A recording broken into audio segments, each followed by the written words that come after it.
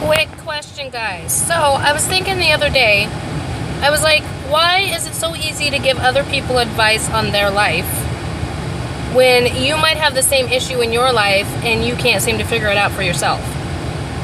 Why, if somebody comes to you with a problem, is it so easy to have an answer like at the tip of your tongue and be able to say, oh, you should do this or this or this, but yet you can't solve your own life problems? It's a very interesting concept to me. Like, why is that? I'm sure there's some, I'm sure there's varied answers. I just find it, for me personally, it's so much easier for me to give other people advice, and it just comes from a place that's like not me.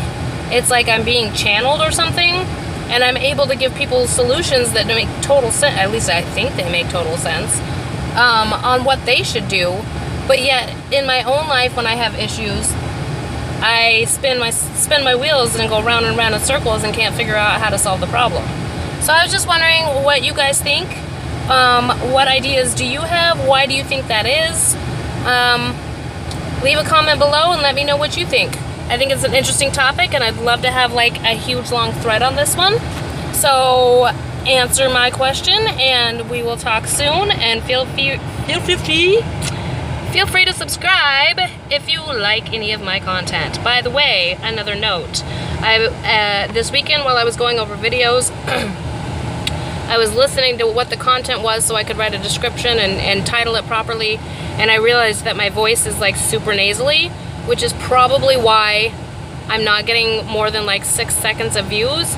My very first videos, when I was like really subdued, my voice was a lot more manageable to listen to, but for some reason, maybe it's because I'm in the car and the audio is like echoing more, my voice is super nasally. So I apologize for that. I am gonna try to work on that, and or figure out if it's because I'm in the car, and if that's the case, maybe I'll do a video at home this week, back in the garage or something, and see if the audio is much less nasally, and if that's the case, then I will just have to work on doing that. Not only that, but I noticed that my last video was super shaky and like bouncy, and nobody wants to watch that shit.